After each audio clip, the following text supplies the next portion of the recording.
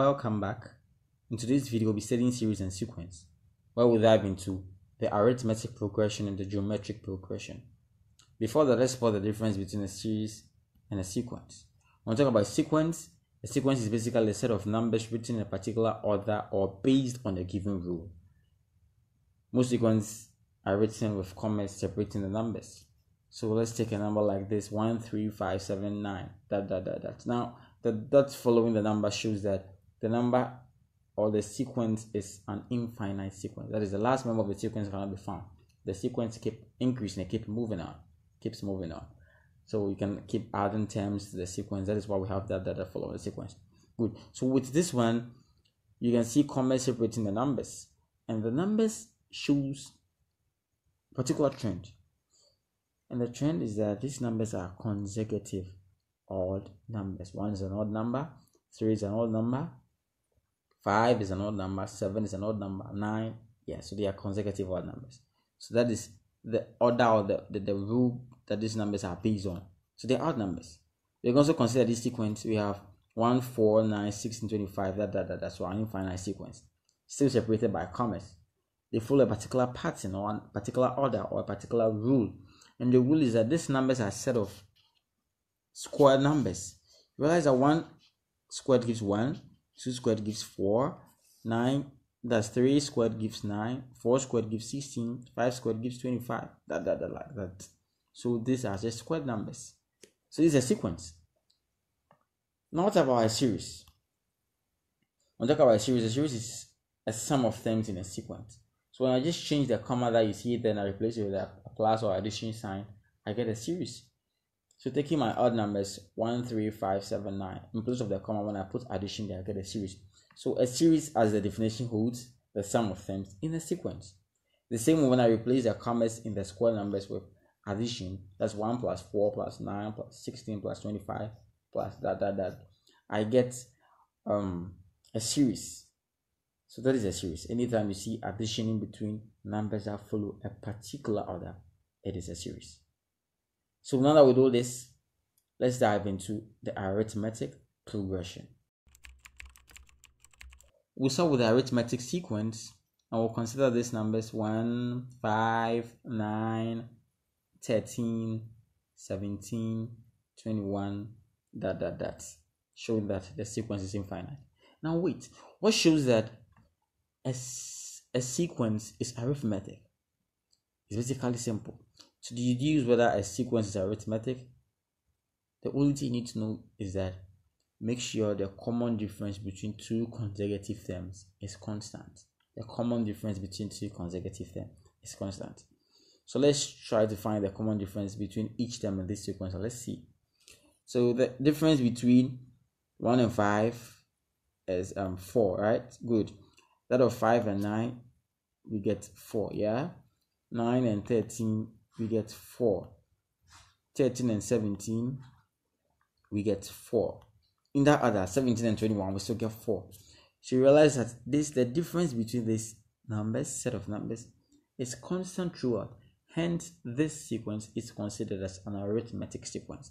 So anytime you have a sequence that follows a particular pattern and you realize that there's a common difference between each preceding term, then that particular sequence is arithmetic. Now the name given to this 4 that appears throughout, as I said earlier on, is our common difference. So that is one of the key things in arithmetic sequence. So with this, to get the terms that follow the terms that follows the sequence, that is the term after 21 after the one after 21, like that order, we keep adding 4 to it because that's the common difference. So to find the term after 21, we just add 4 to 21 and we end up getting 25. To get the term after 25, we just add 4 to the 25 and we get 29, like this. So simple. But what if the question requires us to find, let me say, the 50th term of the sequence instead of finding a term closer in the sequence? When that happens, it's basically simple. What we do is that we use a very nice and wonderful formula, and this is a formula. The formula I'm going to show is a formula that is used in finding the nth term of an arithmetic sequence, and this is a formula. u sub n is equal to a sub 1 plus n minus 1 times d, and that is the formula. So let's move on as we use the formula in solving questions to be abreast of the formula.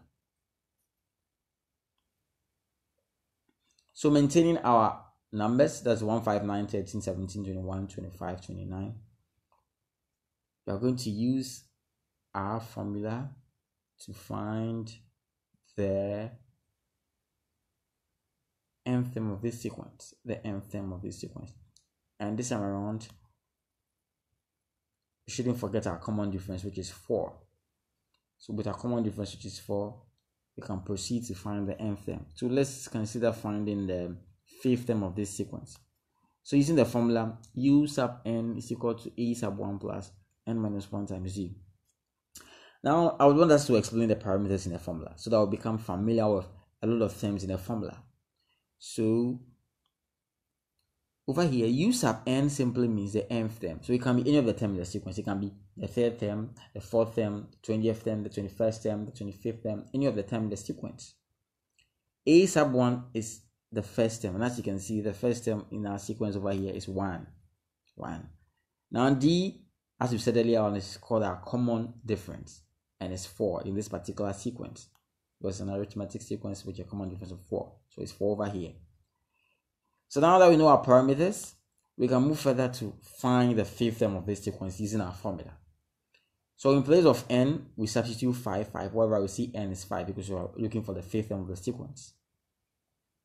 So in solving, u sub n becomes u sub 5, which is equal to our first term, which is 1, plus 5 minus 1 times our common difference, which is 4. So u sub 5 will be equal to our first term 1. Now 5 minus 1 is what? 4. So plus 4 times our 4. That's our common difference. 1 plus 4. Now 4 times 4 is 16. So u sub 5 becomes equal to 1 plus 16. So finally, 1 plus 16 gives us 17. So the fifth term of this sequence is 17. We can prove it from our sequence. So let's try counting from the end, that is from 1. So from 1, you realize that our fifth term will be what? 17. That is, 5 is our second term, 9 is our third term, 13 is our fourth term, and 17 is our fifth term. So obviously our answer holds, that is 17 is our fifth term, and that is nice. Really, really simple. So with the same assumption, we can proceed to find other terms of the sequence instead of just adding the common difference to it.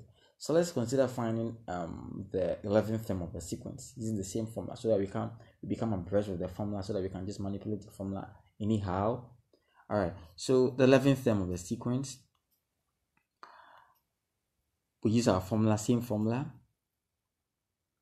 So wherever we see n, we substitute 11. So u sub n becomes u sub 11, which is equal to our first term 1 plus 11 minus 1 times our common difference over here, which is 4, because it's the same sequence that we're using. So u sub 11 becomes equal to our 1 plus, now 11 minus 1 is 10 times our 4. So our u sub 11 becomes equal to 1 plus, now 10 times 4 is 40. And 1 plus 40 is 41. So our u sub 11 becomes equal to 41. And that is the value for the 11th term. So we can go further by proving it from our equation. From our sequence.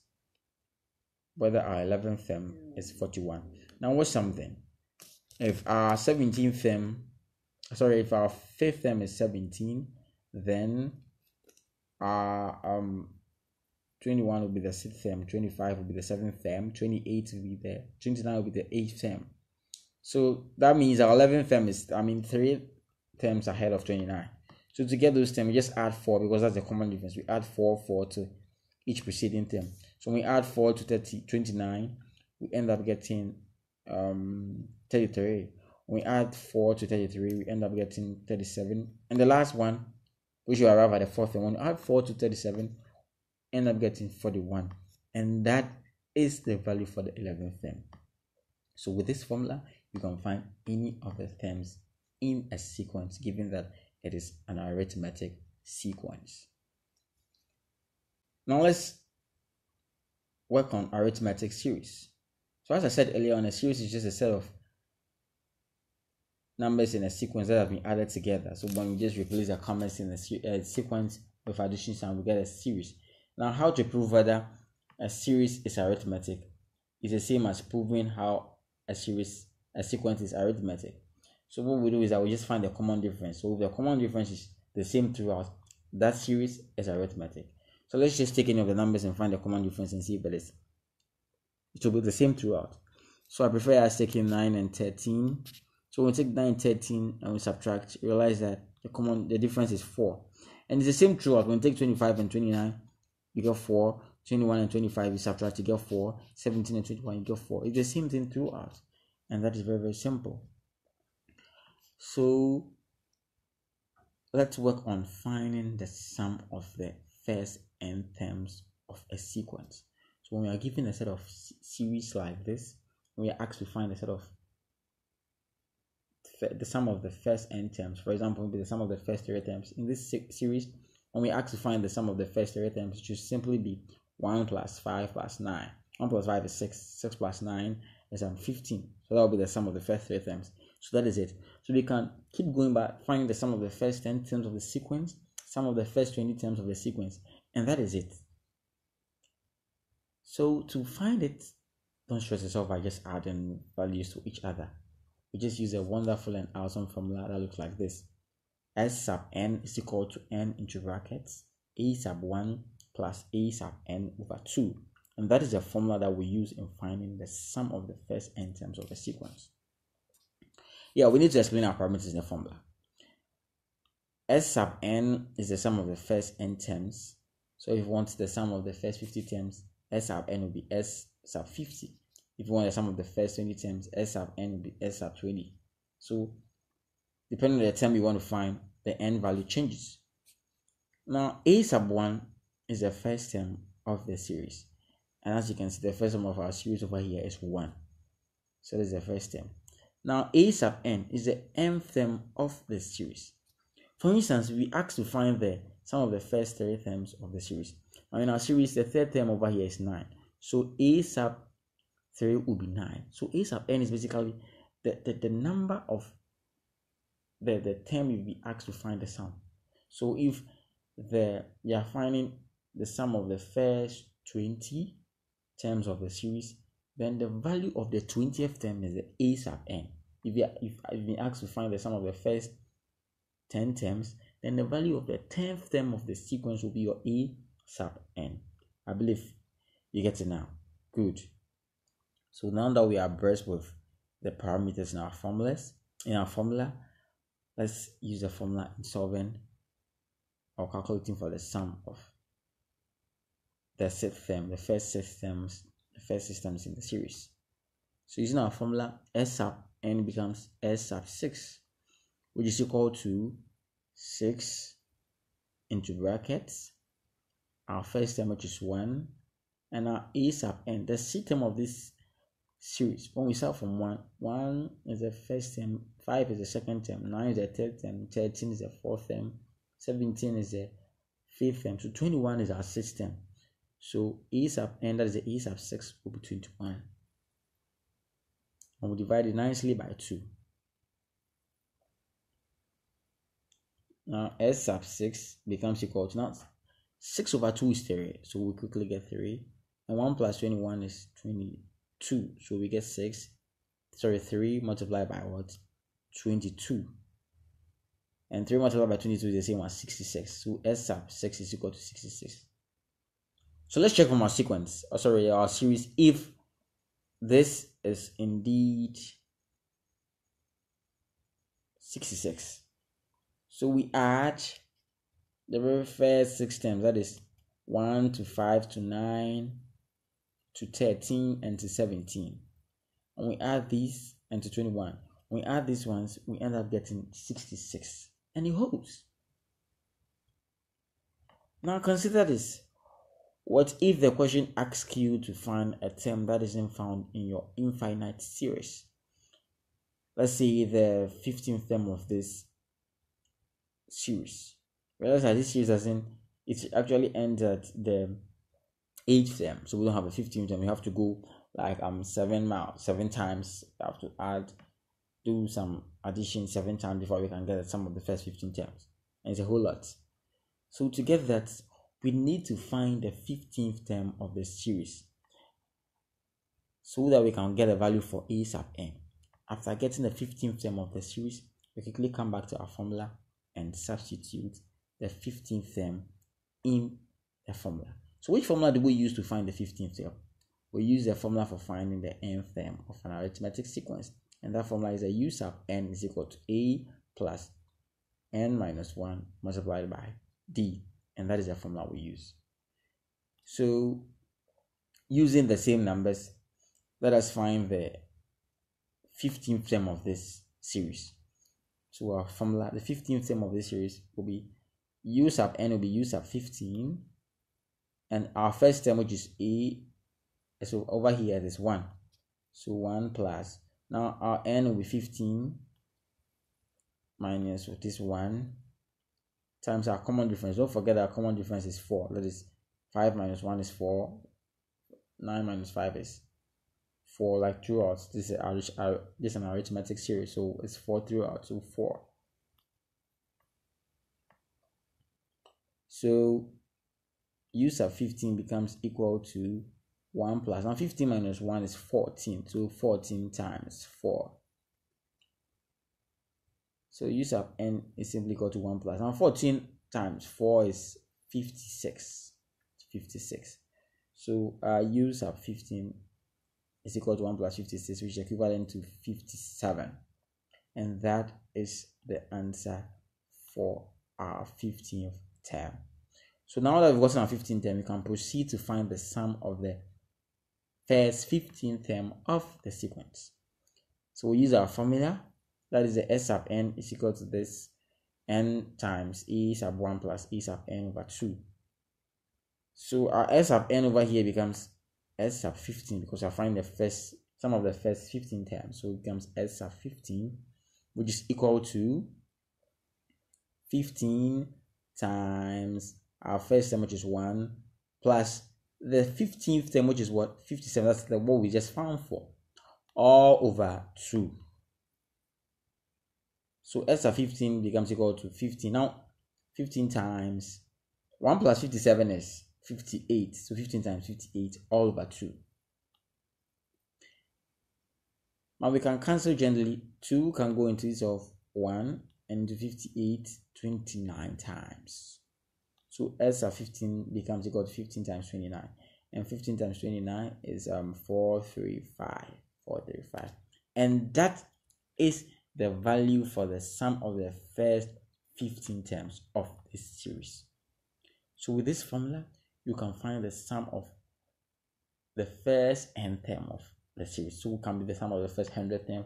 The only thing you need to get is you need to know the term you've been given. If the sum of the first 100th term, you need to know the 100th term, and you need to just substitute it into the equation, and you're fine. So if you want to find the 100th term, that's what I've showed you over here. Just use the formula u sub n is equal to a sub 1 plus n minus 1 times d to find that term and substitute it into your equation, and you are fine with that. So with this, we can move to our geometric progression. To access our video on geometric sequence and series, kindly check the video description below to access our video on geometric sequence and series.